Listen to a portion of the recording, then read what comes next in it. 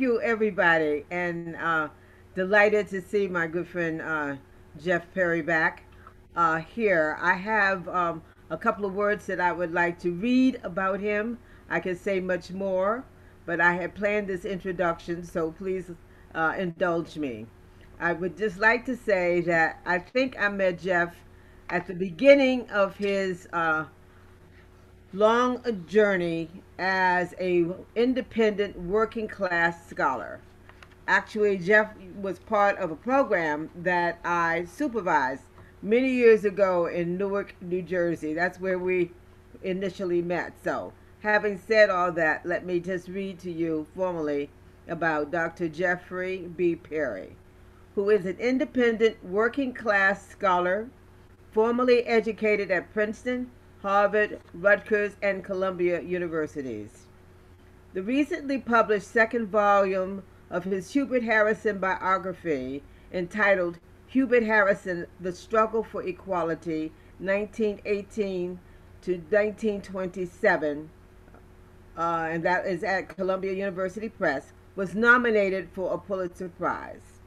Dr. Perry's work focuses on the central role of white supremacy as a retardant to progressive social change, and on the centrality of the struggle against white supremacy to progressive social change efforts.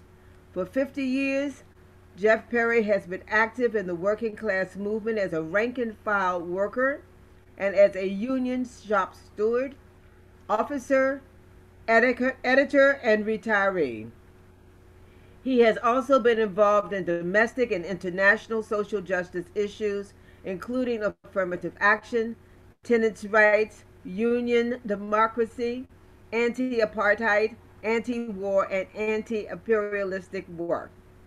Jeffrey Perry was influenced um, towards serious study in the matter of class and the importance of opposition to white supremacy through personal experiences and readings, and through the work of an independent, autodidactic working class scholar and close personal friend, the late Theodore William Allen. Allen pioneered his class struggle based white skin privilege analysis in 1965 and was the author of The Invention of the White Race. We will have the opportunity to hear Dr. Perry at a later date to discuss the work of Theodore W. Allen. Theodore Allen's research and writing on the role of white supremacy in the United States history and on the centrality of the struggle against white supremacy to social change efforts disposed Perry to be receptive to the life and work of Hubert H. Harrison, another independent, autodidactic, anti-white supremacist working class intellectual. Perry considers Harrison and Allen to be two of the 20th century's most important thinkers and writers on race and class in America. There are a few more things I can say about this incredible man, but let me just say these few things. Dr. Perry, an archivist, a bibliophile, an historian, has preserved and inventoried the Hubert Harrison papers and helped place them in the Rare Book Manuscript Library at Columbia University. And to develop the Hubert Harrison papers, finding aid, these contribute to making the writings of Hubert Harrison freely accessible on a worldwide basis. The Hubert Harrison Papers digital collection at Columbia University Rare Book and Manuscript Library websites attests to them. He is also the editor of a Hubert Harrison Reader. Dr. Perry has been nominated for numerous awards for his work here and abroad, but they're too numerous for us to mention here. You are invited to read more about him on his website, www.jeffreybperry.net. Finally, I would like to say that it is my pleasure and privilege to welcome my old friend, Jeffrey Perry, back to the mic to pass it along this information. Take it away, Jeff. Thank you very much, Muriel. so much. And it's so great to be doing this with you. And Tati, thanks for helping with this. Sure. And I'll just note that one of the videos that Muriel and I did about 8 years or so ago just passed 168,000 views on YouTube. It was on Alan's work that we did that down at the old Brecht Forum. But Muriel really was my tutor in the early years and kind of gave me some direction and guidance. But I just want to begin opening with 10 slides, and then we're going to figure how we get into the real meat of this. And it's going to repeat a little what Muriel said, but you'll be able to see it also. You can hear it and then you can see it. So Tati, can you go to those slides? Sure. Or should I do it? How do we do this? No, I can do it for you. Start from the first, and it's only 10. Next one. Next. Okay. Hubert Harrison lived from 1883 to 1927. He was a brilliant intellectual writer, speaker, reviewer, and activist, race and class conscious radical internationalist. He's known as the father of Harlem radicalism. He's a key ideological link in the civil rights / Black liberation movement, and he will continue to grow in importance in the 21st century. Next slide. That's my webpage, very easy to find, all kinds of free audio, video, and print materials. Please, it's easy to remember my name, but take advantage of it, go there, and go up and down the columns. You'll find much of interest. Next slide. Volume 1 of Hubert Harrison's biography was completed in 2008, and it's entitled Hubert Harrison, The Voice of Harlem Radicalism, 1883 to 1918. It was nominated for the Isaac Deutscher Award, and it's made a significant impact already. And if you go to the webpage on that book and you read some of the reviewers' comments from activists and scholars, I think you'll just shake your head in amazement. I mean, it's much laudatory praise for Harrison. Next slide. This is the volume I recently completed, Hubert Harrison, The Struggle for Equality, 1918 to 27, also for Columbia.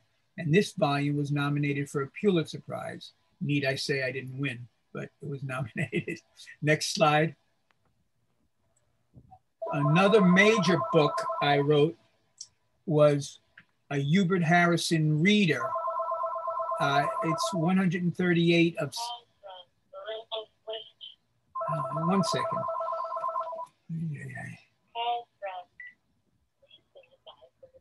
It has 138 of 700 articles by Harrison, introduction and notes, and it was published by Wesleyan University Press. And they just recently, after many years, put it out in ebook form. And I know there are a number of people who now prefer ebook to print books. So that I was very pleased that they did that. Next slide. Bringing it to Brooklyn, this is another book I did. This was a reprint with new introductions by me, and very copious and detailed notes of Harrison's book, When Africa Awakes, subtitled The Inside Story of the Stirrings and Strivings of the New Negro in the Western World. It was printed originally in 1920, 5 years before Alain Locke wrote The New Negro. So Harrison is really, as you'll see as we talk, the pioneer of the new Negro, the militant New Negro movement. And Harrison's movement was both political and literary. One other thing, Diasporic Africa Press is located in Brooklyn. And I was very pleased when they expressed an interest in it, some African scholars who wanted to get this out. And you'll see the little flag there, which will appear again later, black, brown, and yellow. And what's interesting about that is that was the tricolor flag that Harrison had for his Liberty League, and later for his International Colored Unity League. Next slide. There are the two volumes together, right? And just a few blurbs. We can skip them for now. You can look at them later when this is online. And I think I have 3 slides more. Okay, this 2-volume biography on Harrison is based on more than 39 years of research and extensive use of the Harrison papers and diary, which I preserved and inventory before placing with Columbia University's rare book and manuscript library. It is believed to be the first full-life, multi-volume biography of an Afro-Caribbean and only the fourth of an African-American after those of Booker T. Washington, W.E.B. Du Bois, and Langston Hughes. Harrison is a giant of Black and Afro-Caribbean history. Next slide. Harrison, born in St. Croix, 1883, dies 1927, Bellevue Hospital. He was a brilliant autodidactic, working class, racing class conscious writer, orator, editor, educator, book reviewer, political activist, and radical internationalist. Historian Joel A. Rogers in World's Great Men of Color described him as perhaps the foremost Afro-American intellect of his time. The labor and civil rights activist A. Philip Randolph described him as the father of Harlem radicalism.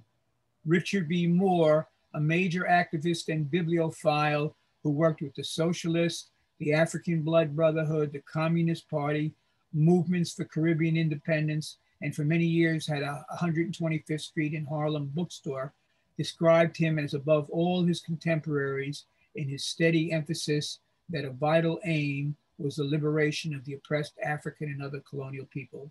And I just want to say one more thing. Richard B. Moore's daughter, Joyce Moore Turner, is still alive. She's over 100. She's about 103rd now. And back in a few months ago, she actually had another journal published in a peer-reviewed publication. I think it was Journal of Caribbean History. She's 100 years old. She's still active. She's still writing. And she's very sharp. And she's one of the people I go to when I have serious questions, because I know I'll get a knowledgeable and straightforward response from her. So Joyce Moore Turner also, I'd like to just call attention to her. Next. Okay, Harrison played unique signal roles in the largest class radical movement, socialism, and the largest race radical movement, the New Negro / Garvey movement of his era. He was a major influence on the class radical Randolph, the race radical Garvey, and other militant New Negroes and common people. That's a phrase he used with much affection in the period around World War I. W.A. Domingo, a socialist and the first editor of the Negro World, Garvey's newspaper, explained that Garvey, like the rest of us, and implicit in the rest of us was Randolph, Moore, Grace Campbell, Chandler Owens, Cyril Briggs, and other militant New Negroes followed Hubert Harrison. The historian and Garvey expert, Robert A. Hill, refers to Harrison as the New Negro ideological mentor. That might be the last slide in this grouping. I'm not sure, is it? Okay, now, how do I get to, so I can read my PowerPoint slides? Sorry, I was muted. Why don't you go to your PowerPoint, and even if we can't, even if you can't see us, we can hear you. Can I downside? Can I downside? And we can see if you can see where it goes to when you do that. Yeah. And okay. we can still see you even if you can't see us. Okay, good. But now how do I get myself off my screen so I can get the other thing on screen? You can minimize the screen if you'd like and just open your PowerPoint. And where is that? That's up in view? No, that is up on the upper right-hand corner. There's a line, a little line thing for you to minimize. Speaker, galley, exit full screen. Yeah. That makes sense? Yeah, sure. Okay. And let me see. We move around. See if you can find your other PowerPoint. So you I hope I just didn't lose you. Yeah. 1 second. PowerPoint. Okay, here is my Zoom. We can't, we just, why don't you just open your PowerPoint and tell us about it and read about it. Okay, we can still see you and hear you, even if you can't see us and hear. I can't see you, but if you can. We can hear you and see you. Okay, so, I'm talking loud enough. Okay, I'm going to go through some high points of Harrison's life from the early period first, because oftentimes when I do these talks, people are not familiar with them. And then I want to get into volume 2, which is that new volume, which Muriel highlighted in her promo. So Hubert Harrison was a brilliant intellectual. That's what J.A. Rogers said in World's Great Men of Color. And Harrison, after he came to the US, one of the headlines in one of the New York papers, the New York World, said, "Genius found in West Indian student." They hadn't quite seen anybody like him because he was getting citywide honors in a couple of subjects. He spoke or read 6 languages to varying degrees, but he's self-educated and he never finished his high school. He read voraciously. One of the librarians up at the Schomburg Center years later said she knew nobody who took more books out of the Schomburg Center and read them than Hubert Harrison. He was an orator, a pioneering soapbox orator on history, science, politics, religion, education, literature, theater, evolution, race, and class. He was also a prolific writer. I've located 600 to 700 of his writings, many of which are in the archives at Columbia, but I still have much more to place. His 2 books were The Negro and the Nation in 1917 and When Africa Awakes, which I showed you earlier, which was in 1920. He was also an editor of some important journals, including the left-wing publication, The Masses in 1911, his own paper, The Voice from 1917 to 1919, his own publication, The New Negro in 1919. Note these years, 1919, The New Negro, 6 years before Alain Locke. Then he became editor of the Negro World, principal editor of the Negro World, which was Garvey's paper.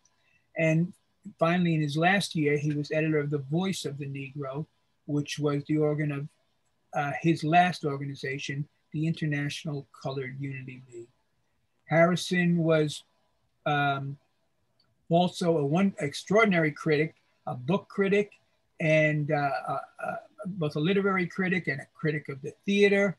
And he received extraordinary praise from various people, including Eugene O'Neill, after he did a review of The Emperor Jones. His book reviews, Harrison was the first regular book reviewer. The phrase that's used is in Negro newspaperdom. He was writing regular book reviews in his papers and most importantly in the Negro World. So he's a pioneer book reviewer. He's a pioneer Black activist in the socialist movement. As I said, he was the leading Black activist. A pioneer Black activist in the free thought movement, in the birth control movement, in the New Negro movement. He was a promoter and aide to Black writers and artists. He was a featured lecturer for the New York City Board of Education, and I believe he was the first regular lecturer for the New York City Board of Education from 22 to 26. And for the teachers in the audience, and for those who want to dig a little deeper into New York City education history, there's much to draw from Harrison's lectures and his work. And he was a bibliophile and library popularizer. And he was one of the founding officers on the committee, which grew into what became the Schomburg Center on 135th Street in New York. As I said earlier, Randolph called him the father of Harlem radicalism. He was, as a class radical, he was the foremost Black organizer, agitator, and theoretician Socialist Party during its 1912 heyday. As a race radical, he founded the first organization, Liberty League, and the first newspaper, The Voice, a newspaper for the New Negro, of the New Negro movement, and he was the editor of the Negro World and principal radical influence on the Garvey movement during its 1920 high point. Harrison profoundly influenced a generation of New Negro militants and common people. He was the most, in his generation, he was the most class conscious of the race radicals and the most race conscious of the class radicals. And he was a major radical influence on A. Philip Randolph, a class radical, and on Marcus Garvey, a race radical. Garvey, in fact, joined Harrison's organization. And for those familiar with Garvey, he's not one to join anyone else's organization. So once again, in terms of Harrison's relation to the New Negro movement, 1917 founds the Liberty League and The Voice. 1919 edits The New Negro. 1920 writes When Africa Awakes, the Inside Story, Stirrings and Strivings of the New Negro. And 1925, Alain Locke edits The New Negro. So he's way ahead of him. And Harrison's work is much more political than Locke's. Now, again, when I say Harrison's the major class and race radical, he's also the lines of descent. He influences Randolph and Garvey, but those lines of descent extend down. So I argue that he's a key ideological link in the two wings of the civil rights Black liberation struggle, those represented by Martin Luther King and Malcolm X. It was Randolph who marched on Washington. It was King who marched on Washington with Randolph at his side. And Malcolm's father was a Garveyite preacher, and his mother was an editor for the same paper, was a writer for the same paper that Harrison was an editor for, the Negro World. Harrison was also a radical internationalist, and he was extremely knowledgeable on Africa, Asia, the Mideast, the Americas, and Europe. Richard B. Moore said he was above all the militant Black socialist in his steady emphasis on the liberation of the oppressed African and colonial peoples. Historian Winston James said Harrison had confidence in and humility before the peoples and cultures of Africa. His knowledge was encyclopedic. He proudly identified with the African continuities in St. Croix, and for Harrison, Africa was primarily a teacher, not a primitive, unschooled child in need of civilization. And that last quote is interesting and deep, because when Garvey's founding his UNIA, one of his objectives was to civilize the African people. That's a whole story I go into the bio, but Harrison had much more humility in terms of his relations with other people. And Harrison himself wrote the following, which is very deep. Although I am not satisfied with American conditions as they are now, I realize that in these days of change and unrest, I would not have been satisfied anywhere else. In China, I would be fighting against foreign domination. In Egypt, India, South Africa, or West Africa, I would be fighting against the British oligarchs. In Jamaica, against the sinister repression of Black people practiced by both whites and mulattoes. And in the Dutch, French, or American West Indies, against crackerism, stupidity, or cowardice. Now, I just want to outline briefly, before we get into specifics of Harrison's life, Harrison's approach in general, and this is important for people to understand him. He was race conscious, he was class conscious, he was scientific, he was internationalist, he emphasized the common people. He had a mass approach. Back in his day, this is pre-TV, and radio was only in its infancy, and I'll mention later how Harrison did some of the first Black radio shows. But his mass approach entailed primarily soapbox oratory. He was a pioneer in that all over the city and around different parts of the country, and in newspapers. He was a brilliant editor and writer. So that was how he reached the masses. He was a big proponent of direct action, and he was proactive. He didn't wait around for things to happen. He understood the interrelation between literature and the arts, and he had wonderful relations with many of the prominent artists of his day, and hopefully we'll talk about that a little later. He was anti-capitalist, anti-imperialist, and scientific, and throughout everything, as his children emphasized to me when they were still alive, he challenged white supremacy. He understood it was central to capitalist rule in the US. Now, Harrison was unremembered also for, he died in 1927. And when I started working on him and when I came out with the first volume, if I Googled his name, they were using a slightly different algorithm, but I came up with 800 hits. If I Googled Marcus Garvey, I came up with almost 800,000. That's like 1,000 to 1. And Du Bois was over 1,000 to 1. And Booker T. So he was relatively unknown. And the reasons that Harrison's relatively unknown are he was poor, he was working class, he was Black, he was foreign born. And when I say Black, he was Black. He was very Black, though. He considered that a factor. He was foreign born. He was from the Caribbean. If he were a woman, I would add that category. But also, he was radical on class, race, and religion.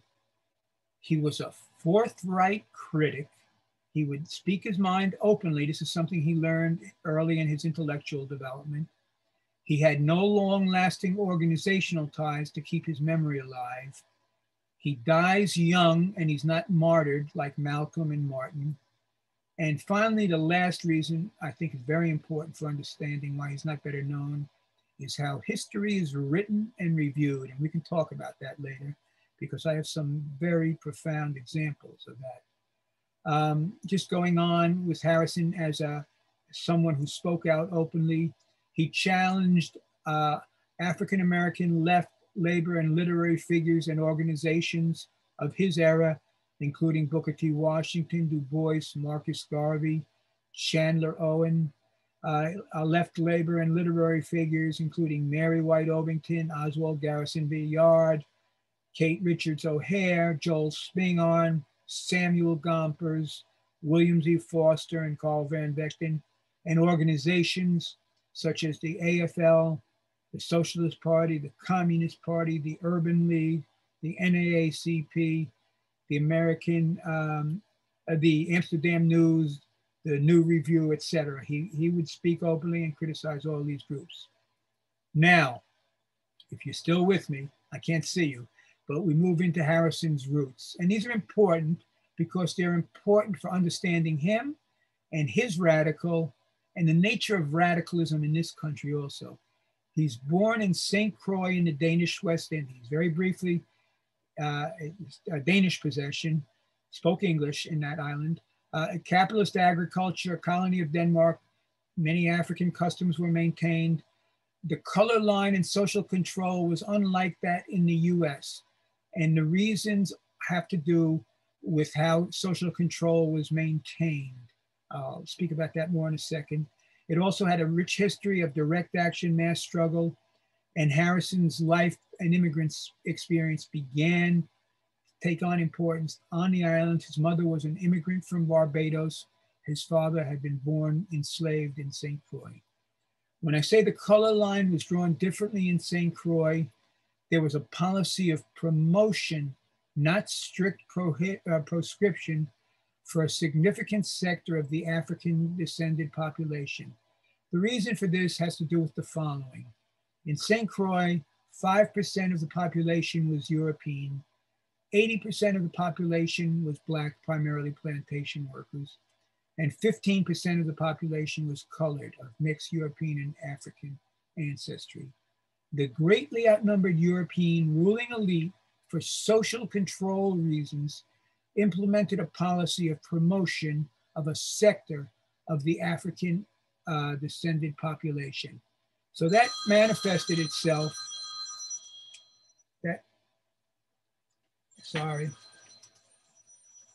that manifested itself in, my docket's going, I'm sorry, no formal segregation on the island, no history of lynch terror, and white supremacy was not as virulent or as organized as in the US. Some of the examples of this were in St. Croix. There was, in the US, the slave patrols were lily white. In St. Croix, there was a militia, but mulattoes played an important role in the militia to maintain social control. In 1834, St. Croix passed an edict of full equality, 1834. And in the US, into the 1850s, we had the Dred Scott decision that no Black person has any rights that a white is bound to respect. Moving on. So Harrison was born on an estate owned by two men of color, again, highly unusual. On the island, amongst the direct action items that I like to cite is that they had an 1848 emancipation victory led by Budo, who I throw up a picture of. He was the person who was alleged to be the leader of the emancipation victory. They had island-wide great fire burns, struggles on many of the plantations, led by Queen Mary Thomas, followed by a general strike in 1879. And there are many other little influences from St. Croix, which I go into in great detail in Harrison's biography. But in 1899, his mother died, and he goes to New York as 17. He gets to New York in 1900 as a 17-year-old orphan. And in arriving in New York, he follows his sister, Mary, who preceded him. And I point out that this pattern was a very common one, where sometimes the female would pave the way for other members of the family who would later follow. And that was the case in Harrison's family. When Harrison arrives in New York in 1900s, it was shortly after a race riot, the fourth great race riot in New York City history. He had never seen anything like this. And he writes about that early. He lives in the West 60s with his sister at first. The West 60s were considered to have the meanest tenements in Manhattan, although the tenement museum online still doesn't focus on the West 60s. It does other stuff. And he lived on West 62nd Street. Thelonious Monk grows up a decade or so later on West 63rd. And I oftentimes show pictures of the building back then and later on, when I visited it in the 80s. The year that Harrison arrived, there were a total of at least 107 African-Americans lynched in the US. And I have a picture I usually show of 4 lynched at one time.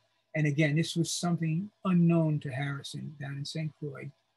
Harrison's friend Claude McKay, who comes from Jamaica, explained when he came to the US, it was the first time I had ever come face to face with such manifest, implacable hatred of my race, and my feelings were indescribable. I had heard of prejudice in America, but never dreamed of it being so intensely bitter. I have quotes from Harrison to the same effect and from Marcus Garvey to the same effect. Harrison says, during the Danish days, there were superior and inferior peoples, but if the lines of social and economic cleavage at any time followed those of chromatics, I know of no such thing. They lived in a world very different from what he encountered in the US. From 1903 to 1910, Harrison had 14 articles published in the New York Times. This is including beginning when he's in high school in New York. He comes to New York and he goes to high school, and he goes for a few years. I don't know that he ever finished, because I've never been able to certify that he finished, and he didn't go to college. But then around 1905, he gets involved in Black intellectual working class circles in the West 50s out of 2 church lyceums. The most prominent one was St. Benedict the Moor Lyceum on West 53rd Street, and it had Arturo Alfonso Schomburg, Johnny Bruce, Williana Jones, later Williana Jones Burroughs, Charles Burroughs, and others. And these forums would meet weekly. They would place Afro-Caribbeans and African-Americans would come together. There would be freewheeling discussion and debate. You didn't bite your tongue, but you could leave and be friends and, go home afterward and, continue to talk about things. A very healthy intellectual atmosphere. In 1907, 8, and 9, he worked at the White Rose Home for colored working women. And it was the person running it at that time was Frances Reynolds Kaiser, who was a first Black woman to graduate from what later became Hunter College. And she had been a very close friend of Paul Laurence Dunbar, and later would become a founding member of the NAACP and a close confidant of Mary McLeod Bethune. And Harrison would go there and he would teach classes on race history to the adults and also teach kindergarten classes to the youngsters. And in this period, he started his diary, the second startup of his diary on September 18th, 1907. And his diary was preserved in his papers. And when I mentioned that his papers are online at Columbia, one of the real gems is his 210 plus page diary, which you can read for yourself in his writing. And he writes very legibly. In 1908, Harrison writes a letter to Miss Kaiser, to Miss Frances Reynolds Kaiser, detailing his break from religion. It was a torturous break because he had been brought up, and he believed the tenets of the church he had been brought up in St. Croix. But he concludes his letter to her, "Now I am an agnostic, as Thomas Huxley was, and my principles are the same." To Huxley, agnosticism was not a creed, but a method, the essence of which was the fundamental axiom of modern science.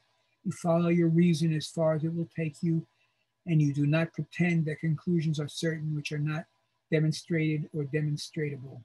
So Harrison got active in the free thought movement, and free thought was thought free of religious dogma. It believed in the human origins of the Old and New Testaments, denied the infallibility of the Bible, denied the existence of heaven and hell, advocated free inquiry, free discussion, free publicity of ideas, and the scientific method. In Harrison's era, amongst the leading free thinkers were Elizabeth Cady Stanton and Susan B. Anthony, Margaret Sanger, Horace Greeley, Thomas Wentworth Higginson, Clarence Darrow, Eugene Debs, Samuel Clemens, Lucy Parsons, two early leaders of the Communist Party, Louis Freina and Charles Ruthenberg, and A. Philip Randolph and Carl Sandburg. Amongst Black free thinkers in this period were Rogers, J. Rogers, Claude McKay, Cyril Briggs, Richard B. Moore, Hodge Kiernan from Montserrat, and W.E.B. Du Bois, as indicated by his biographer, David Levering Lewis, who says that Du Bois was, quote, an agnostic and an anti-clerical. In 1909, Harrison marries Irene Louise Horton Harrison. She comes from Demerara through the Caribbean up to New York. They would wind up having 5 children together. They lived, for the most part, at 231 West 134th Street. And I have pictures of that building in the books. As Harrison starts to get more politically active, while he's working in the post office, Harrison gets hired by the post office in 1907. And in 1910, while he's working he considered Booker T. Washington a subservient. There was a debate going on in the early years between Booker T. Washington and Du Bois, and he considered himself more aligned with Du Bois. But when Booker T. went to Europe in 1911 and offered some statements on conditions in the US, Harrison wrote some rejoinders, and he basically said, Booker T., you're free to say what you want, but you should tell the truth. You should speak accurately. In the meanwhile, Du Bois got together a petition from about 50 prominent people and also criticized Washington. But Washington and his right-hand man, Emmett Scott, using the Postmaster General of New York, one of their people in their network, his name was Morgan, had Harrison summarily fired from the post office. For those familiar with New York City Postal, I worked in the post office for 33 years. The big post office on the West 38th, 39th Street is Morgan Station. It's the largest post office in New York for employees. And Morgan had Harrison summarily fired.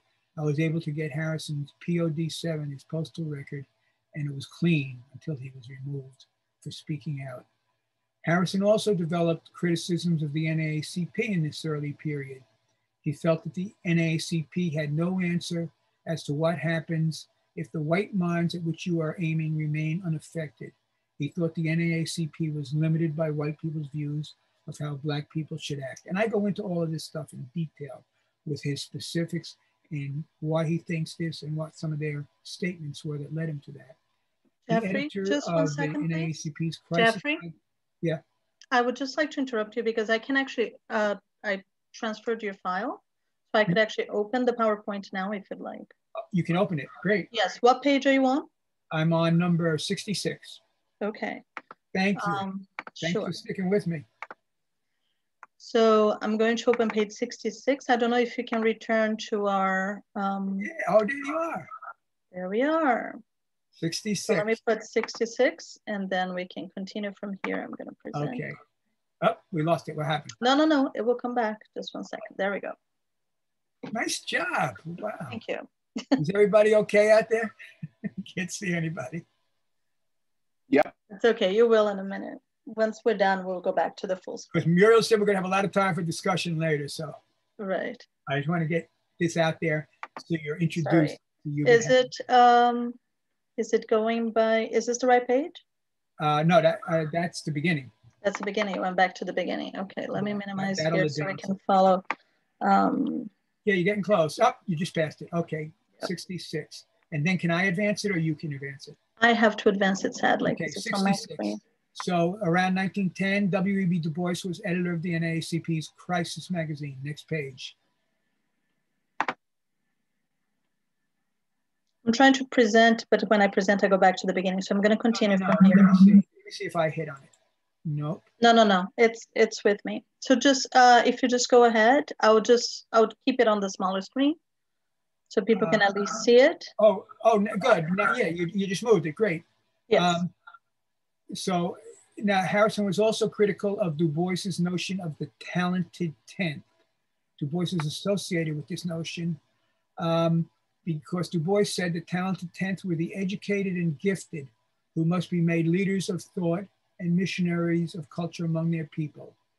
Harrison felt that the so-called talented tenth hadn't provided the leadership that was needed. They should come down from their Mount Sinai's, and he didn't think that the colored leadership implicit in the notion of the talented tenth was preordained to lead the quote Negro people. Next slide. Okay. So Harrison then joins, after he fired from the post office, he gets very active with the Socialist Party. Socialist Party was in a period of growth by 1912. It had started out in 1908, got 3% of the vote. It had a very progressive platform. It was anti-monopolies and trusts. It wanted to nationalize a lot of industries. It advocated 8-hour workday, graduated income tax, women's suffrage. This was a full decade before it's achieved. Public works programs, and by 1912, it got 6% of the vote in the election. Next slide. Harrison wrote some of the first major theoretical pieces by a Black person on the Negro and socialism. He wrote in The Call, which was the paper of the New York Socialist Party. In November 28th, he began a major 5-part theoretical series, and it was the first such effort. Next slide. As a socialist theoretician, Harrison argued that racial oppression was socio-historic, not biological. Very important. He proposed a new litmus test for socialists, championed the cause of African Americans as a revolutionary doctrine. He said it was the duty of all to oppose race prejudice, and he initiated a colored socialist club. It wasn't exclusively for people of color, but it was to address some of the make special appeals to the Negro people. Next. Harrison, there were two main factions in the Socialist Party in this period, the political and the industrial. The political thought the way to socialism was evolutionary. You get more votes and you win yourself into office. And the industrial thought you needed militant actions and relative, revolutionary struggles to lead to socialism. And Harrison's response was to each of them, whatever you're advocating, you need black people. You need Black voters, you need Black workers. Next slide. He challenged, again, the two main props of white supremacy, the ideological props. The idea that racism is innate and the idea that, quote, white workers benefit from race prejudice. He challenged these ideas. These ideas are still common today, and we might talk about them later. Go on. But yeah, Allen also challenges them. So I hit focus on that. One of Harrison's startling comments, I think, was the following, written in 1911 in the Socialist Party press. He writes, "Politically, the Negro is the touchstone of the modern democratic idea. The presence of the Negro puts our democracy to the test and reveals the falsity of it. True democracy and equality implies a revolution startling to even think of." Let me just say a little more on this. A touchstone is a black stone. You rub the metal against it to see if it's really the gold it purports to be. It's a wonderful metaphor. Any issue you look at in society, housing, education, healthcare, et cetera, et cetera, et cetera. How are Black people faring? What are we going to do about it? It's a wonderful guide for practice and action. Next slide.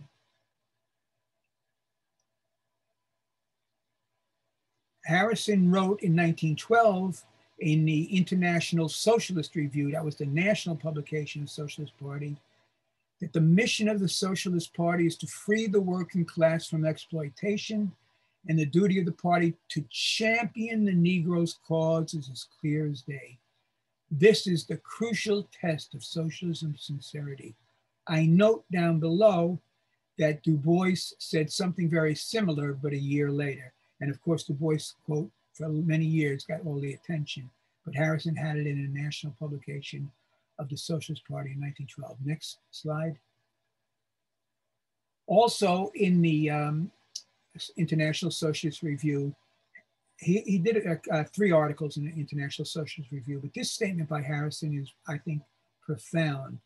And he says the 10 million Negroes of America form a group that is more essentially proletarian, and under slavery, they were the most thoroughly exploited of the American proletarian. Next slide. Now, understanding that enslaved Black labor was proletarian is important for the following 3 reasons. It provides examples of valiant struggles in labor history. I can't tell you, I started out researching Harrison and Allen, and reading labor histories, and people would talk about the labor movement beginning in the 1830s or the 40s, just ignoring Black labor entirely. But this enslaved Black labor as proletarian provides examples of valiant struggles in labor history. 2, it helps to tear the cover from centuries of white labor betrayals and apologists. Well, way back in particular, but still, well, yeah, we maybe didn't support them, but they weren't laborers. We're the laborers, those type of arguments. And 3, and this is very important, understanding Black labor as proletarian helps to understand the invention and role of the white race as a ruling class social control formation in response to labor solidarity. And that's one of the main theses of Theodore W. Allen, which we'll talk about later in the year. Next slide.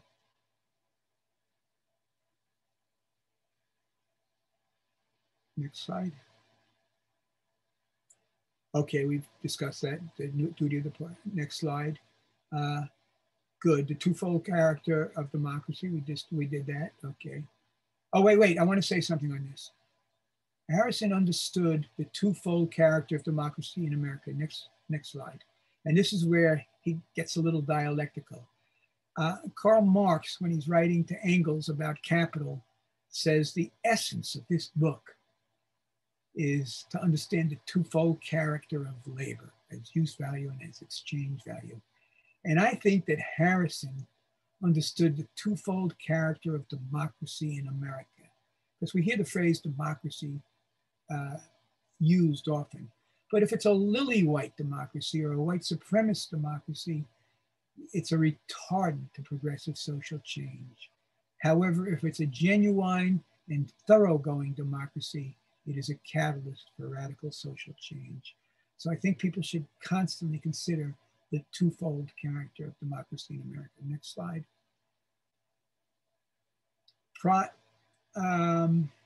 Yeah, okay. Harrison in 1912 is campaigning vigorously for Debs in the 1912 presidential election. And the New York Times has coverage of him going down to Wall Street in September of 1912, and at the corner of Broad and Wall, getting out on his soapbox and speaking from 1 to 4 as far as his voice could, to an audience that extended as far as his voice could reach, on socialism.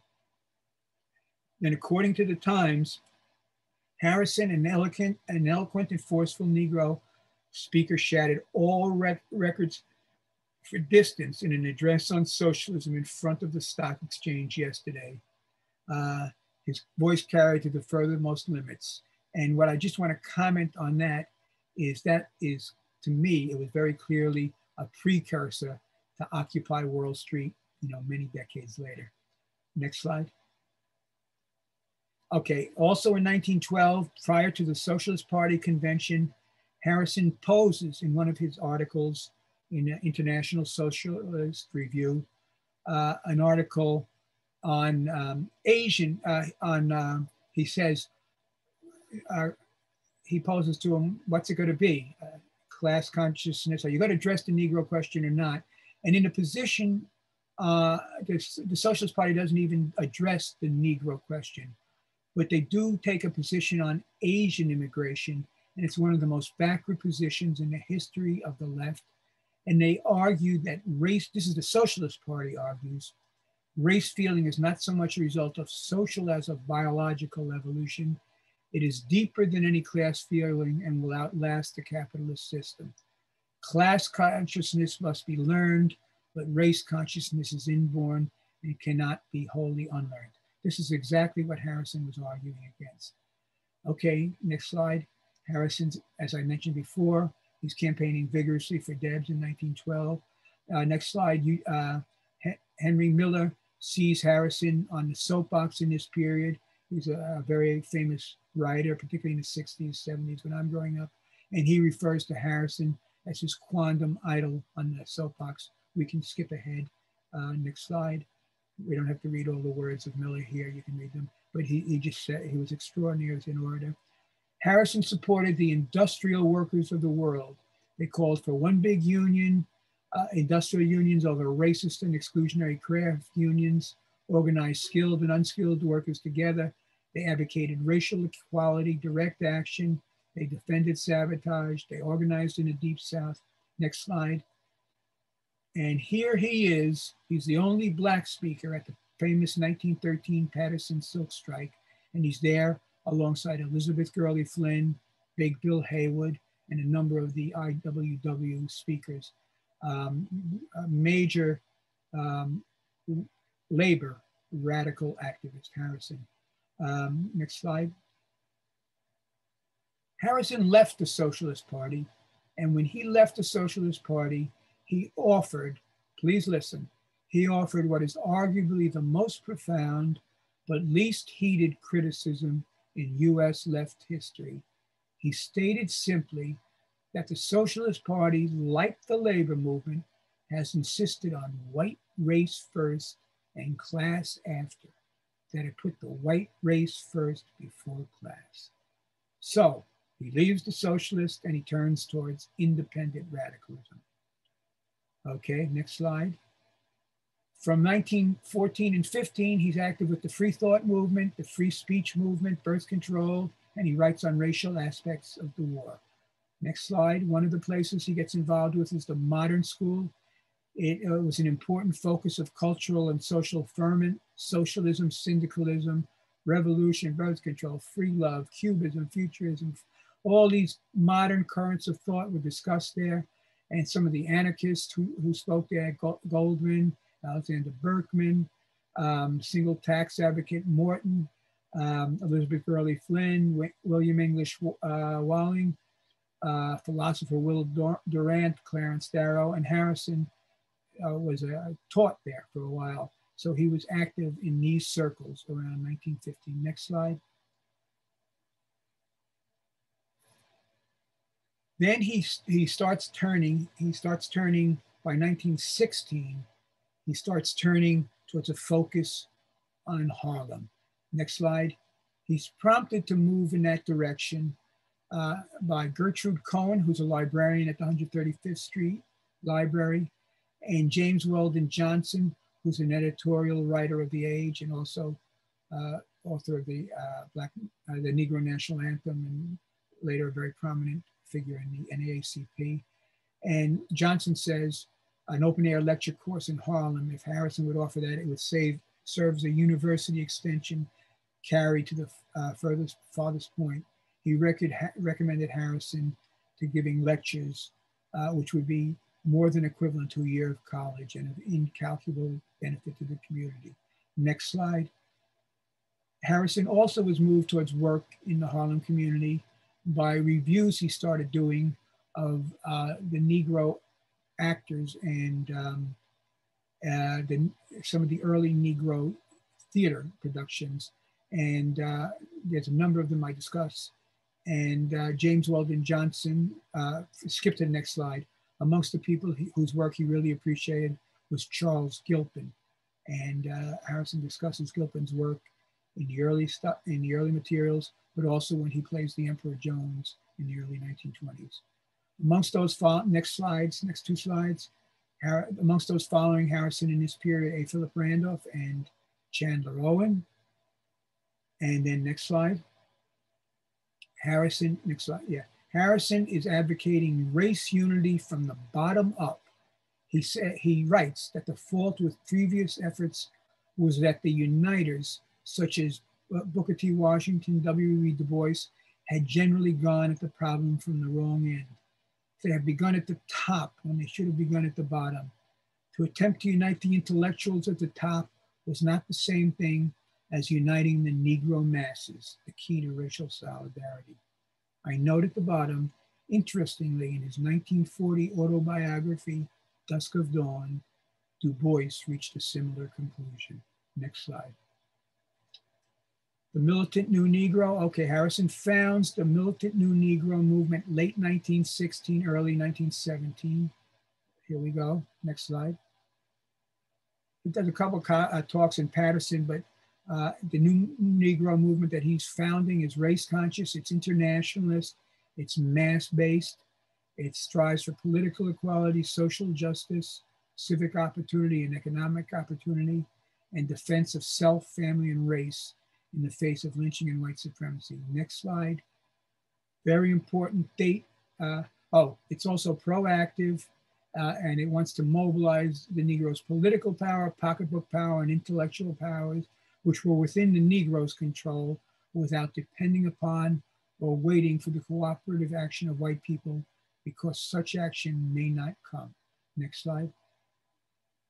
This is a very important date, and I hope you can see the slide, but this is June 12th, 1917. Down below, next to where it says come, you see Harrison's the featured speaker, but there was Adam Clayton Powell Sr. spoke. Who else? Marcus Garvey comes and gets invited to this, but there are a couple of other important speakers there. And Harrison calls a meeting. Woodrow Wilson had just led the United States into World War I to, quote, make the world safe for democracy. And Harrison's response was, stop lynching and disfranchisement and make the South safe for democracy. And Harrison's protest and his rally, which was marked the founding of the Liberty League, had over 1,000 people in attendance on 132nd Street. Next slide. Next slide. So again, the Liberty League focused. It wanted to make a large measure of democracy for the peoples of the world, and not just Harrison really wanted to push that. He's very internationalist. He opposed lynching, segregation, disfranchisement with this new movement. Next slide. He advocated enforcement of the 13th, 14th, and 15th Amendment, federal anti-lynching legislation, political voice, and militant armed self-defense. And I'll note, and I note in the book, the NAACP was not going this far in this period because things like federal anti-lynching legislation, et cetera, some of the other items, They didn't want to advocate too outwardly because they didn't want to alienate Southern white support. And I cite examples and quotes and things like that. Harrison made clear that this new Negro movement represented a breaking away of the Negro masses from the grip of the old-time leaders. This is when he comes out with The Voice on July 4th, 1917. That was the first newspaper of the militant new Negro movement. Harrison's newspaper, The Voice. Next slide. And he again talks that the Voice wanted to organize to secure the ballot. It was very important to their overall effort. And they wanted to organize those votes independently in their, so they could function in their own interests. Next slide. He stressed the international duty and responsibility to the 1,700 millions who are colored, black, brown, and yellow, and who seek to live free from the domination of white minority. And he, the numbers, I've got to check again because at another point he talks about, I think it was a later period, talks about a special sympathy for the 250 million of our brethren in Africa. But the next slide, in this period, Harrison develops a tricolor flag, black, brown, and yellow. And he says he chose those colors because that's the colors that we are domestically and internationally. Very profound concept. And from this tricolor, Marcus Garvey would switch to the red, black, and green, which people know today as the Black liberation colors. But Harrison has some comments on that switch, and you'll find them in the book. Next slide. Amongst those who were following Harrison, Richard B. Moore was a socialist, African Blood Brotherhood, communist orator. Next slide. Marcus Garvey is following Harrison. Garvey actually joins Harrison's Liberty League. He's not one to join anyone else's organization, for those familiar with Garvey's history. Next, 1917, July 2nd, we just passed an anniversary of this event. East St. Louis, there was a series of racial pogroms on the East St. Louis community, sparked, and they were led by labor leaders who complained about Black people taking white men's jobs, such concepts as that. And if you flip to the next slide, in this picture, there's a Black man in front of the streetcar getting attacked. But the protest rally came, Harrison's protest rally on July 4th came at a rally on 138th Street, over 1,000 Black men and women at the Metropolitan Baptist Church. And it came in the wake of two series of white supremacist pogroms, May 27th to 30th and July 1st to 3rd, against the African-American community of East St. Louis. And once again, drawing parallels today, East St. Louis, Illinois, which was under attack, is only 12 short miles from Ferguson, Missouri, where a few years ago, just a few years ago, we had incident which led to major protests in Harlem and elsewhere. But estimates of the number of African Americans killed in East St. Louis range from 39 to 250. Next slide. In 1917, Harrison came out with his first book, The Negro in the Nation, 1917. Next slide. 1918, Harrison and William Monroe Trotter. Harrison's in the front row. As we look at the photo, he's there with his arms crossed, and he's sitting next to William Monroe Trotter. They convened a Liberty Congress. It was a major Black protest effort in wartime America. They wanted to protest a host of things, for more equality, enforcement of 13th, 14th, 15th Amendment, etc. Go on, next slide. Trotter was the co-chair. Next slide. Jolie Spingarn. Next slide.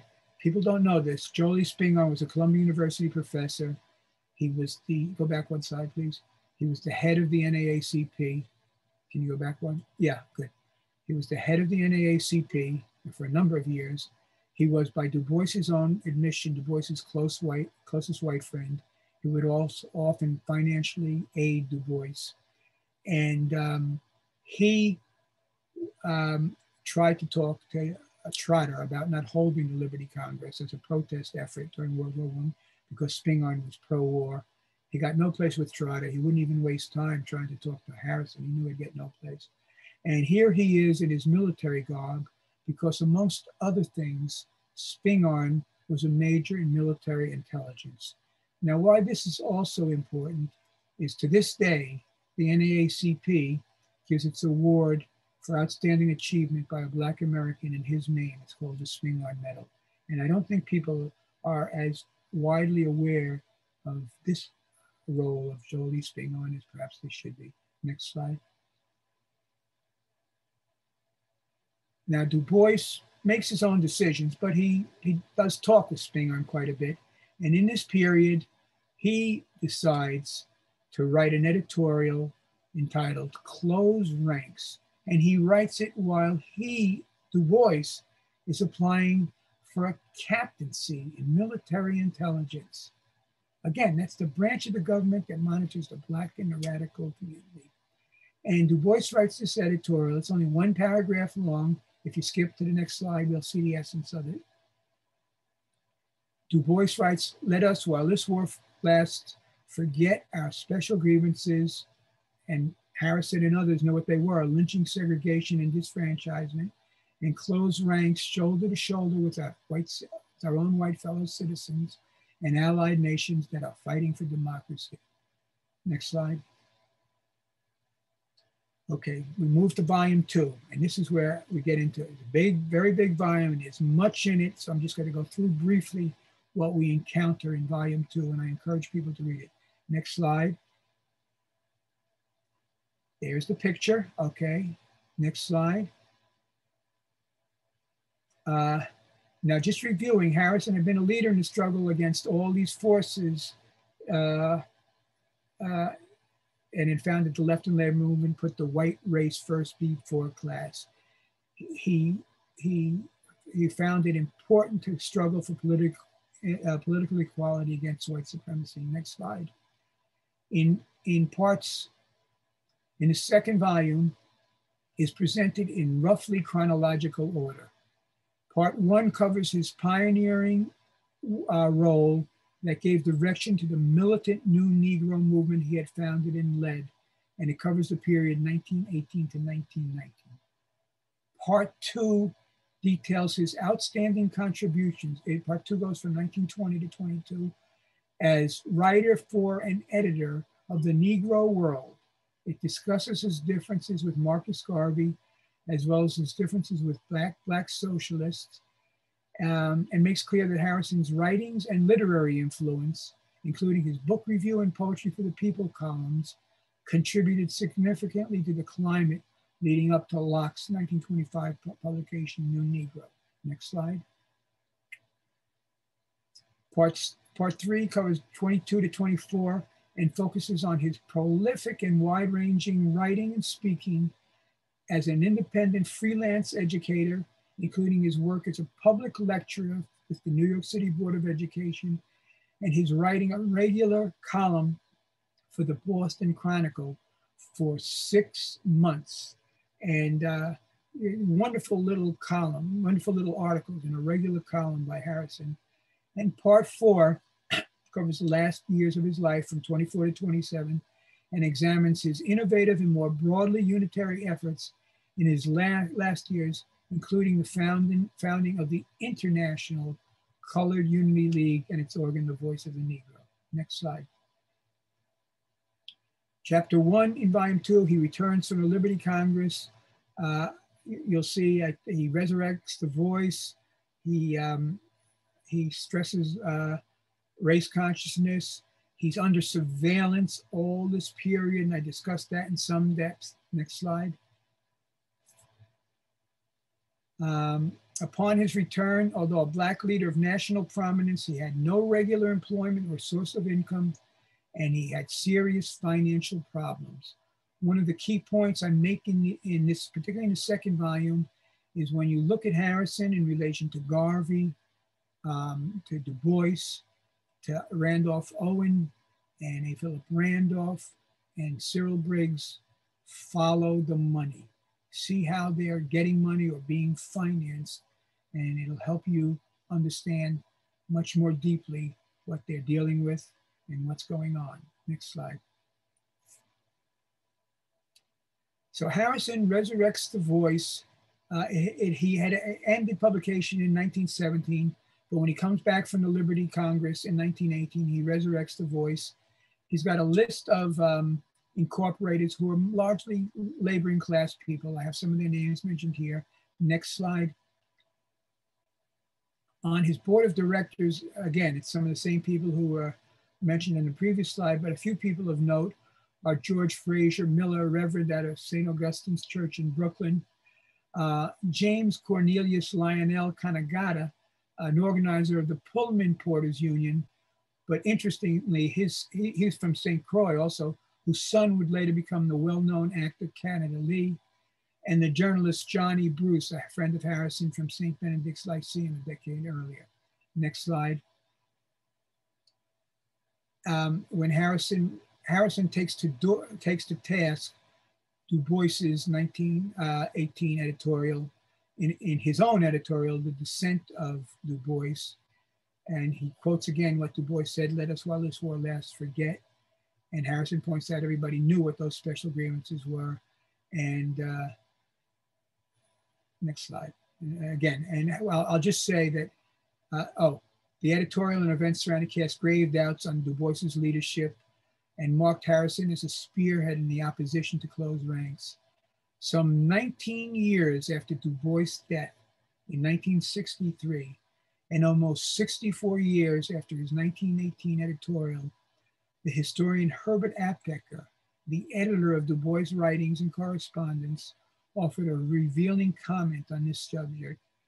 Aptheker wrote that the closed ranks statement produced a flood of discussion, pro and con, that's Du Bois's statement, with much of it printed in subsequent issues of the crisis. It took some 20 years before Du Bois came to the conclusion that those who opposed to the statement were in the right. That's deep. And he doesn't even cite a source for this. Aptheker just puts that in there. Next slide. Next slide. Chapter 2, Harrison now boldly, he started up the voice, and he boldly wants to take his message to the South. And he's going down, he goes to Washington, D.C. to begin speaking, and then he's going to go into Virginia on a speaking tour. And I go into that in some great detail. And also an incident, he gets involved with more surveillance in something called the Moens case, which we can talk about later if people want to. Next slide.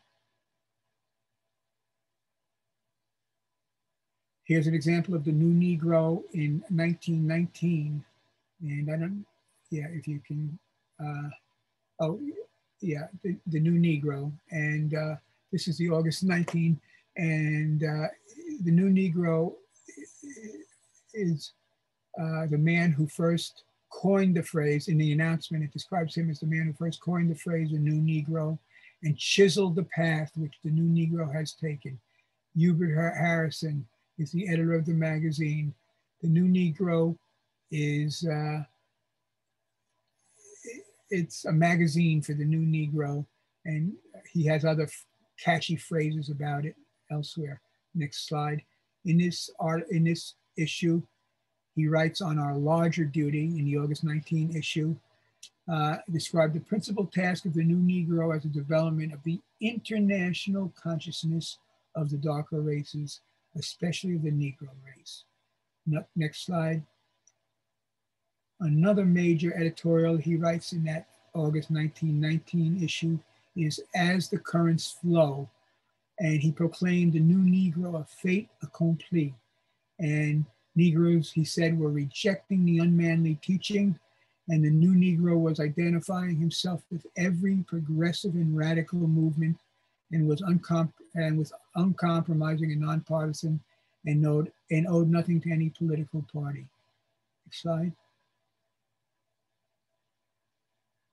And he has, again, the New Negro is Negro first, Negro last, and Negro always, an eye for an eye, a tooth for the tooth, and sometimes two eyes or a half dozen teeth for one is the aim of the New Negro. At the very bottom, you'll see a link, but in my volume 2, that link will take you right to the Hubert Harrison papers online, including his diary. But in my volume 2, particularly in the footnotes, there are many, many links in the footnotes where if Harrison's reviewing a book, you can link to the book he's reviewing, and you can link to the review he writes. It's a wonderful resource. Next slide. This is the September issue, and Harrison describes the New Negro as a monthly magazine of a different sort. Next issue, next slide. In October, he has some wonderful articles: The Women of Our Race, Education in West Africa, The White War and the Colored Races, and Two Negro Radicalisms. Next slide. In Two Negro Radicalisms, Harrison, for the first time, publicly stated that Marcus Garvey was effectively publicizing, quote, racialism, race consciousness, and racial solidarity as had been advocated by the Voice. Next slide, chapter 4. Chapter 4. This is when he starts moving towards the Negro world. This has some very interesting background on the early years of the Garvey movement, internal and external difficulties in that movement. And then it goes into how Garvey approaches Harrison in December of 1919 and first asks him to head a college he's planning to start. But he really wants Harrison to become the editor of the Negro World because he recognizes, as does most everyone else, that Harrison's a great editor and journalist. And so Harrison, I go through the story of how Harrison goes up to meet him. He's a bit appalled by the conditions of the office. And but he says, yes, he will work for the Negro World. Next slide.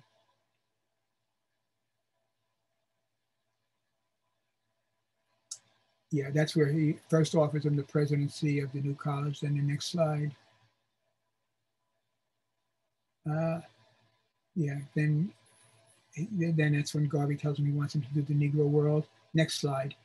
And this just lays out Harrison reshapes the Negro world. In 1920, Harrison significantly reshaped the Negro world and turned it into the nation's foremost radical race-conscious paper. The publication under his editorship swept the globe and became the world's leading international organ of Black thought.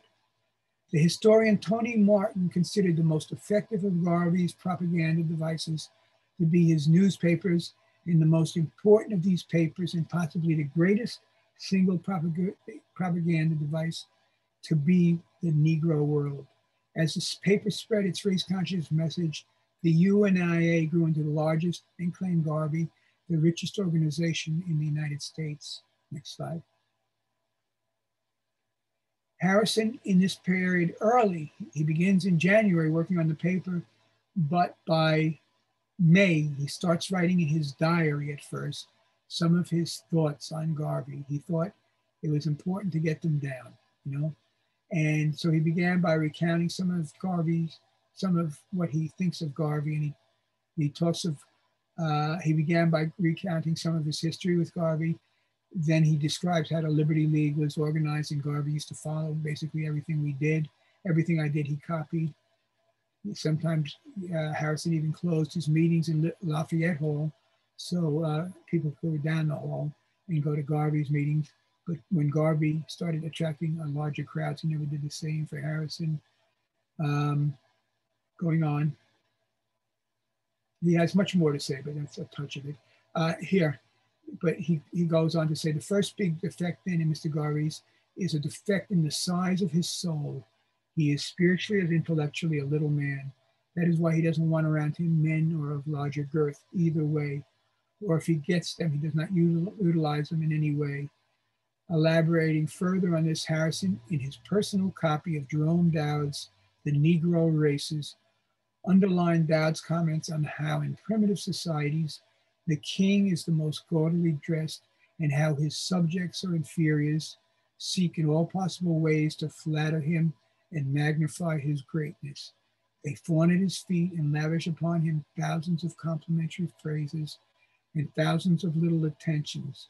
Harrison compared the first to Garvey's imperial costume, if people have seen some of the old pictures of Garvey, even ones that are on covers of books, and the second to Garvey's retinue of sycophants, that people just following somewhat blindly. This is how Harrison referred to it. And of course, in the 2000 teens, I guess, we've had some updated versions of some of this. Next slide. Chapter 5, the debate with the emancipator and the crab barrel. And Harrison goes into debates with the leading socialists of the day. And I go into that, and this is Randolph and Owen and Domingo. They're all voicing opinions, but they really want Harrison to lead, to take the lead of their left-wing movement. But Harrison refuses to, because he doesn't want to, he wants to maintain his independence, and he doesn't want to, matter of fact, in 1921, he turns down money from the communists to lead their organization, because he reportedly didn't want to be their stalking horse against Marcus Garvey. Next slide. Harrison we're getting close to the finish here. He writes in he writes on the Duluth, Minnesota lynchings, very big event in 1920 in June, and he writes, and here's he writes lynching, its cause and cure. Let's see if we have it there. Yeah, he quotes from the John Shalady, the resignation from the NACP, and he cites proof from the governor after the Duluth, Minnesota lynching, which was described as one of the most cynically brutal that occurred north and south in the last 10 years. Next slide. Here's a picture of 3 of the African-American circus workers who were lynched, and with a crowd just standing around, many smiling, on June 15th, 1920 in Duluth, Minnesota, right? People don't always associate that with lynching. Next slide. Harrison worked well with Black poets, including Claude McKay, Lucian Watkins, Walter Everett Hawkins, and he also encouraged efforts from his friend Andy Razaf and from Negro World Readers when he established the Poetry for the People section in the paper. Next slide. One of the interesting things Harrison did, one of the articles he wrote in this period, was You Need a Biscuit. Now, You Need a Biscuit was an advertising campaign of the National Biscuit Company. And here's one of their promos that would appear on bulletin, on, big outdoor postings and things like that. And telling people you need a biscuit. And next slide. That one, yeah. And Harrison said, the You Need a Biscuit was a popular slogan of National Biscuit Company.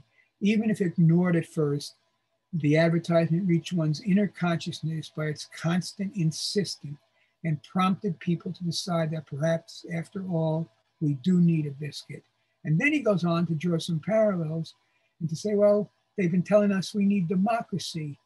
And if they keep telling us we need democracy, we're going to take them at their word and start demanding it. And so he would turn even common things like that into very important campaigns and educational devices. Next slide. In our book review section, which he starts in the Negro World, he wrote the first and only regular book review. It was the first and only regular book review section known to Negro newspaperdom. Next slide. In chapter 7, I go into depth, sorry about misspelling my own name, about the Garvey Convention, and people will find that very interesting. And in this period, next slide, he comes out with his book, When Africa Awakes, which has 53 articles. That's, again, the inside story of the stirrings and strivings of the new Negro in the Western world, because he wanted to get out and record for posterity his role in the founding of the new Negro movement. And in it, he writes a very important introductory, which doesn't appear in some of the other reprints. In the original, it's there. It doesn't appear in some of the other reprints, but does appear in the reprint, which I did with Diasporic Africa Press. And I encourage people to get that one from their library or to obtain it from Diasporic Africa Press. Next slide. Harrison continued to write, although after the convention of August 1920, he ceased working as a managing editor of the Negro World, and but he continued to write, and he wrote a lot of book reviews and some very important articles and pieces, and he was very prolific in his writings in this period. I go into a lot of those writings. Next slide.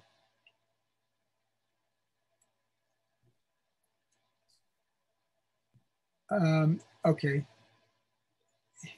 At the Negro World, once again, he started the book review section. He started the Poetry for the People section. He also started the West Indian News Notes section, and he attracted many writers who hadn't been writing for Garvey's paper to write for that paper. Next slide. And I go through and name many of them. There'll be names people know. Now, Harrison wrote a little piece on how to review books. And this piece was quoted by, amongst others, Scott McNamee, who was on the executive board of the National Book Critics Association, and others. But in it, Harrison says, in the first place, if you're going to write a book review, remember, in a book review, you're writing for a public that wants to know whether it is worth their while to read the book, about which they are not primarily interested more in the book and what the author sets himself to do and how he does it, rather than in your own private loves and hates. In the next place, respect, this is very important, respect yourself and your office so much that you will not complacently pass and praise, dribble, and rubbish. Give honest service. Only so will your opinion come to have weight with your readers. And therefore, read widely and be well informed. Get the widest basis of knowledge for your judgment, then back your judgments to the limit. And that's the type of reviewer Harrison was. Wonderful book reviewer. Next slide. In this period, again, he's writing, one of his major pieces is Wanted, a Colored International. Next slide, which I have just, again, the picture of the tricolor flag, but that editorial is a very powerful editorial he writes in that period. Also in 1921, Harrison writes on the Tulsa riots, which have been in the news recently. And Harrison is coming out of New York again and taking the lead and commenting on that in a piece I did a couple of weeks ago that widely distributed. Next slide. Next slide. All right. In 1921 and 22, he's writing again on imperialist America.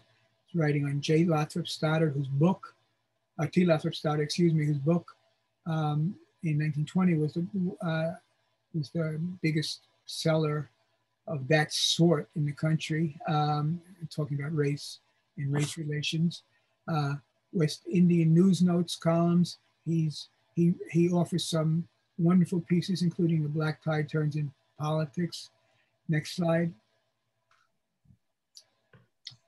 I discuss how Garvey is now in trouble legally, and I go through all of that.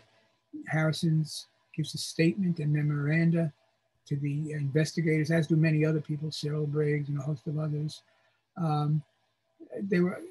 Harrison, Briggs, they were, not only them, a lot of the Black leaders were of the opinion that Garvey was misleading the people and taking money from them that he shouldn't be.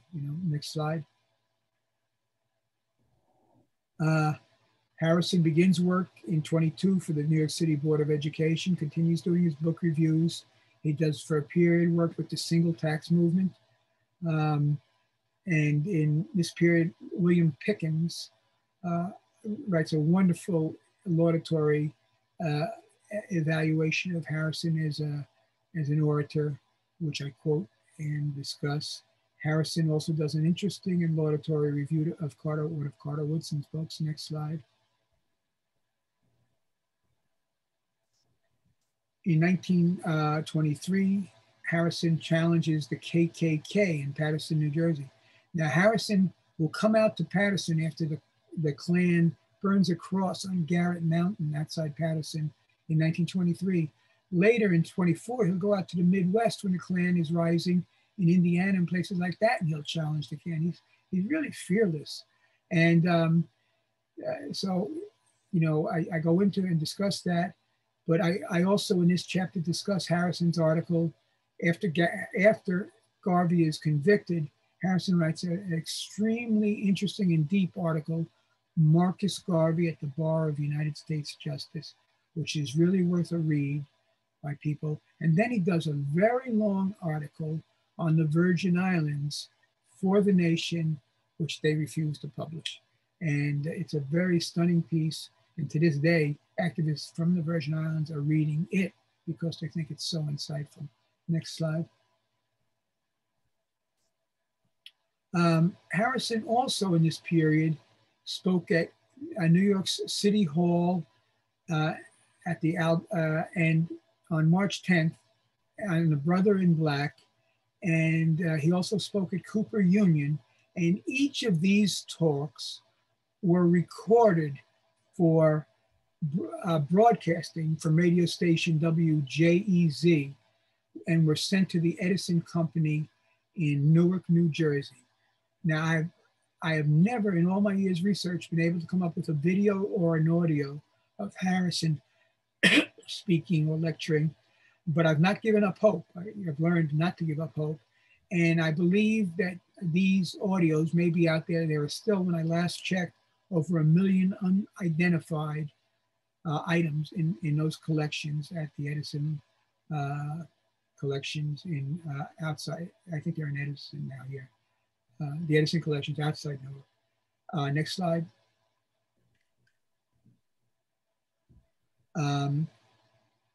In 23, Harrison does another radio station on radio talk on the Negro and the Nation.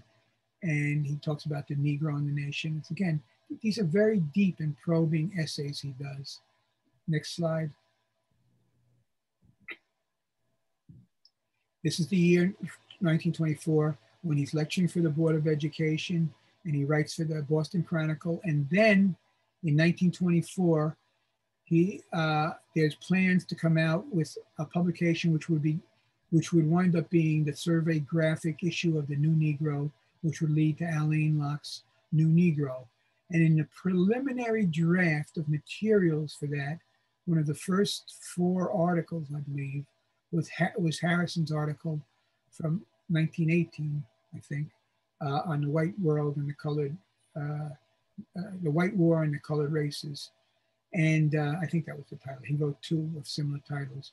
And when they came down time to publishing this survey graphic edition, Harrison's article was removed.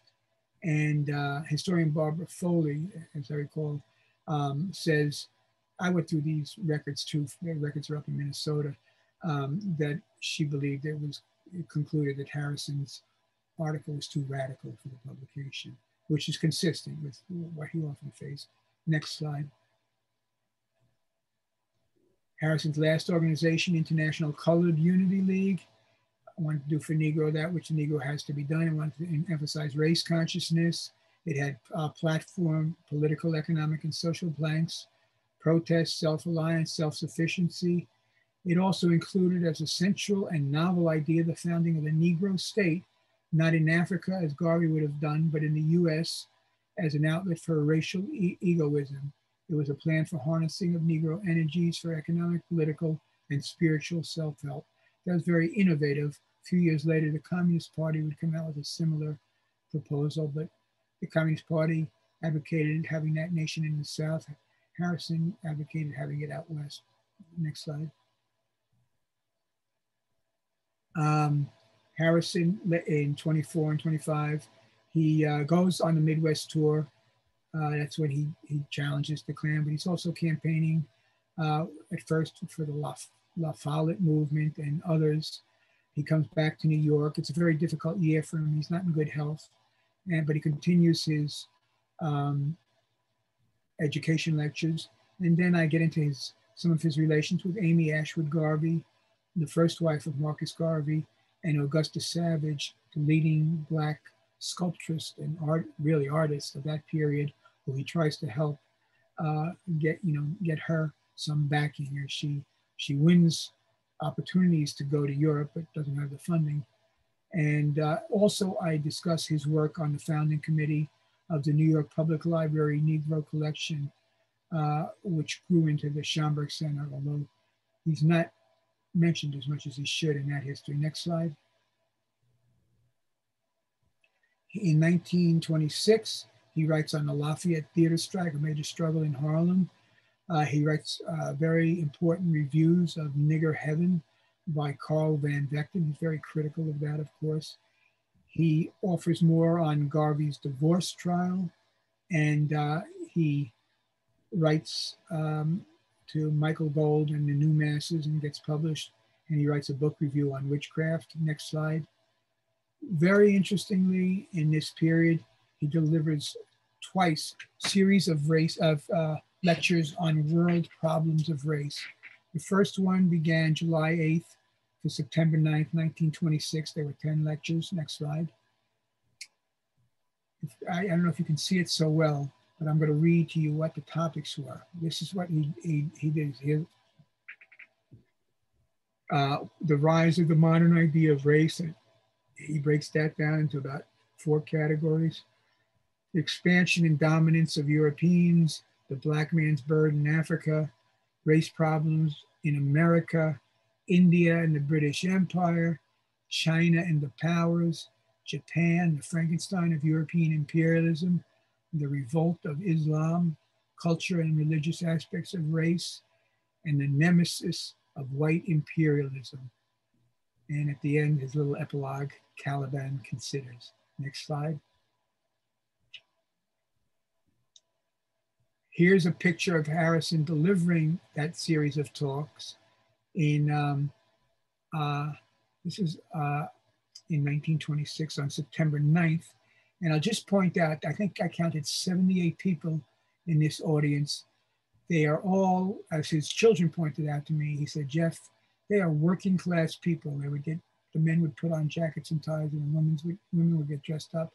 And they went out to these evening sessions, but that's not what they would wear during the day for work usually, almost exclusively not. But on the far left, holding a book in his hands, is Richard B. Moore. In the front row with something, I believe it's also a book on his lap, is W.A. Domingo. And there's a host of other people in there. I believe Liliana Jonesboro, Hermie Weiswood. And I really want to try and get this photo up in as clear a way as I can to see if others, maybe descendants of some of these people, can help identify some of the people. Let's go on. We just have a few more slides. Okay, in January to April of 27, he writes for the Pittsburgh Courier, and he begins a publication, The Embryo of the Voice of the Negro, and then he begins his last publication, The Voice of the Negro. Next slide. Here's The Voice of the Negro, and he talks about Harlem's first, he talks that the first issue comes out in February, then the next issue comes, we'll go to the next slide. That's the embryo of The Voice of the Negro. Then comes The Voice of the Negro, and then that's in April. Then the next one is The Voice of the Negro. The next issue, I believe, is May. And he's got interesting topics, short pieces. And then the next slide. His diary and social activities. J. Rogers writes to him from Paris. When he dies, there are a number of fascinating obituaries, including How the Great Die Young about Harrison, and obituaries and tributes. His funeral was attended by over 1,000, and Schomburg delivered the eulogy. If you next slide first. When he dies, one of the papers, I think this is the New York News, possibly Black Weekly, has a picture of Harrison and his death, Harlem's sorrow, racist loss. Next slide. And next slide is, I quote Arthur Schomburg from Harrison's funeral. He delivered the eulogy, and he says that Harrison was ahead of his time. And just to review for people, Hubert Harrison understood white supremacy to be central to capitalist rule. He emphasized that those desiring significant changes would have to struggle against it to succeed. He emphasized that Black people should develop race consciousness as a means, as both a measure of self-defense and as a key strategic component in that struggle. He understood that in the US, African Americans are the touchstone of the modern democratic idea. He understood that while the color line exists, the cant of democracy, the chant, is intended as dust in the eyes of white voters and used in wartime to mask what he called sordid imperialist aims. And he understood that true democracy and equality for African Americans implies a revolution startling to even think of. The last 2 slides, I think. Oh wait, last 3 slides, last 4 slides.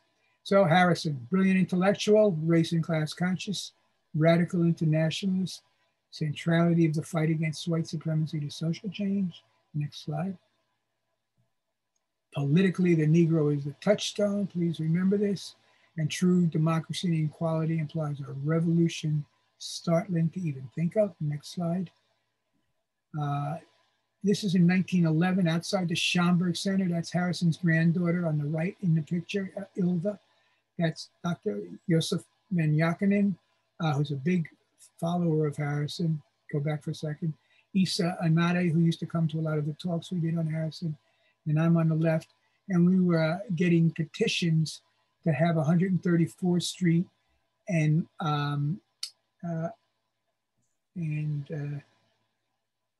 Adam Clayton, no, and Lenox, 134th Street in Lenox, perhaps, I forget, named Hubert Harrison Way after Hubert Harrison. And we got the number of significant signatures, and it was passed unanimously at Community Board 10, but it has never been moved on. So maybe someday people will move on that. And then the next slide is in volume 1, when Harrison first died, his grave site was unmarked and it remained that way until 2013 or 14, when we got petitioned to get a grave marker there. And then Ilva, whose picture I just showed you, stepped forward. She said she would like to pay for it. And she placed that marker on Harrison. It's a very beautiful marker. It's up at Woodlawn Cemetery in the Bronx, which has a large African-American collection. And I also have another slide, which I don't have here, but now in the Museum of Afro-American History in Washington, D.C., on the wall on the New Negro, there are 2 photos, or 2 pictures. One is Alain Locke and one is Hubert Harrison. So he's beginning to get his place in history. But that's it for now, and thank you for your patience. All right.